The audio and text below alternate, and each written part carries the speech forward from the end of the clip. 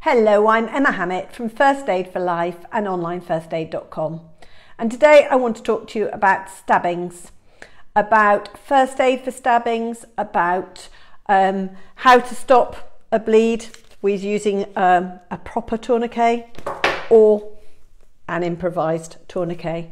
I'm also going to put it all in a context a bit, because there have been a huge number of stabbings which resulted in quite a few fatalities, and it's extremely sad.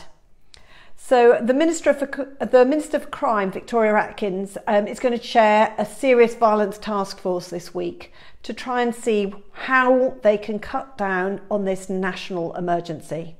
I mean, the latest statistics show a 93% rise in the number of people aged 16 and under being treated for assault by either a knife or by sharp objects over the last 5 years. I mean, that's huge, 93% rise. There's a 77% rise in children linked to fatal stabbings over the last 3 years. And it's getting younger. So there's a lot of under 16s carrying knives now. And it's not all gang related. Anybody could find themselves in a situation where they are having to help someone who has been stabbed. One of my friends in a nice area around here, she very sadly had someone that sort of rang the doorbell and they'd been stabbed. Fortunately, it wasn't fatal, but they were seriously hurt and she had to administer first aid. And another of my friends round, yes, I'm in London, but it's not just a London problem. So another of my friends on her road, there was a fatality. So it is happening, and it could happen anywhere in the country. London has the highest incidence, but second to that is Manchester and Yorkshire, and kids carry knives throughout the country. So let's not kid ourselves, it's somebody else's problem. It's for all of us. So the statistics show that there's been a 20% rise in kids carrying knives in schools. That's 20% more. And further to that, it's been shown that if you're carrying a knife, you're 3 times more likely to be stabbed. And very often that's with your own knife. And I know of instances when that has happened. So it doesn't make you safer carrying a knife, it makes you more vulnerable. And a lot of kids don't understand that. So First Aid for Life work with schools a lot. We work with youth workers, and we go in with some pictures and we say, guess what? Being stabbed hurts, and if you're carrying a knife, you're more likely to get stabbed. And we explain to the kids what can happen. We give them an idea of their own mortality, and we give them the first aid skills to be able to help each other and help themselves if they are stabbed. I mean, we all remember Damilola Taylor stabbed with a broken bottle. I mean, if he'd had first aid skills, perhaps it might have been different. So it's really important that parents help, that schools involved, and that everybody else is. And knowing first aid helps too. So the majority of stabbing victims die from their wounds. That's obvious. And a lot of the time they die from shock following their wounds. And they could die slowly, because very often they are not targeted, clear, precise wounds in a stabbing. They are, ad hoc. So it might be a slow bleeding, or it could be extremely fast, and they could have a catastrophic bleed and bleed out in less than 5 minutes. So it's really important that people are aware of what sort of first aid to give and how to help. And lives are saved and have been saved as a result of quick thinking and good first aid skills. So the key is to work out whether they are unconscious or they're conscious. Well, before even that, make sure that you're safe. So if the perpetrator's still around, it may not be safe for you to help. They probably won't be, but if they are, make sure it is safe for you. Never be tempted to remove a knife or a sharp object from the wound, because it will be stemming the bleeding, and removing it will make it worse. It's also damaged on the way in, and it will damage on the way out, and removing it will undoubtedly make things worse. So don't remove anything in the wound, and apply direct pressure quickly.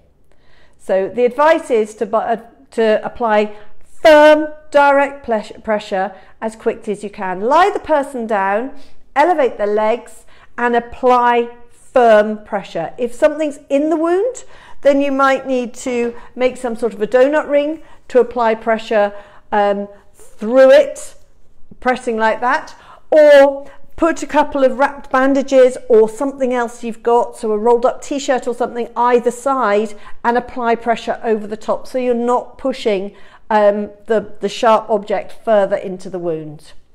If it is a wound on arms or legs, so on the limbs, and direct pressure hasn't worked, then that's the situation where you might start thinking about a tourniquet.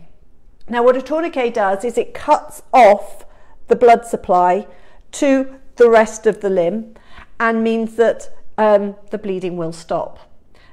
With a catastrophic bleed, you can bleed out in less than 5 minutes, less than 3. So it's really important that you have tried direct pressure first, and that if you've decided that a tourniquet is what you need to do, that you make that commitment to do it, you apply the tourniquet tightly, and you do not remove it. It will hurt the person a lot putting the tourniquet on. So once you have made that commitment, you mustn't undo it, because any toxins that will have built up will then be released and flood into the body, and it could prove fatal. So once you've made that commitment, the tourniquet needs to go on, and it needs to go on as tightly as you can. So this is a proper tourniquet, so a combat type tourniquet as they would use in the military, although they don't use orange ones. And what you do is you put it on, not over clothes, and you pull it tight, and then that is your windlass that you use to tighten and pull it really, really tight. And then you tuck that bit in once it's on. There is a proper video of me demonstrating this and more information on our website on First Aid for Life. But you tuck that in tightly when it's on.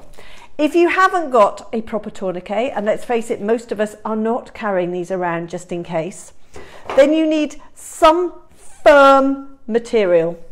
So from an ordinary first aid kit, you have a calico triangular bandage and a pair of scissors, and that would be great for making a good quality tourniquet. You need to make sure that you're folding it into something that's about 3 centimeters or so wide, and put it on, ideally on a single bone, that's the easiest, and about 5 centimeters above a joint. And you need to put it on, and then you use the scissors as your windlass. So you tie it in a knot, and then the scissors will allow you to tighten it right up so that you have an extremely tight area.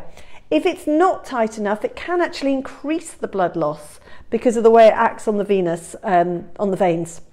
So make sure it is on tight enough, and once you've made that commitment, you will not be removing that tourniquet until the person is in hospital. It is removed by a doctor in a hospital environment. Make sure you take a really good note of the time that that tourniquet is applied, because it's important that it is timed when that went on, and so that they know when they're taking it off. If it is a gaping wound that is bleeding profusely on the torso or buttocks or wherever, so anywhere on the torso, on the main part of the body, then you obviously wouldn't be able to use a tourniquet. So you would pack that, and in a hospital environment, or if we've got our proper kit, you would have some sterile packing material. If not, then you would need to put your finger into the wound. Obviously you're wearing gloves if you've got them. Put your finger into the wound and find the source of the bleeding, and then pack something as tightly as you can to stop that bleeding, and then you apply pressure over the top once you've packed the wound and apply pressure. So in an ideal world, you would have your clear, properly sterile sealed Celox dressing, but otherwise you are improvising. So I hope that is helpful. There's much more information on our site, as I said before, about exactly how to use or how to pack a wound and how to put on a tourniquet. Please stay safe, and please just try and stop young people carrying knives. That's Emma Hammett from First Aid for Life and onlinefirstaid.com.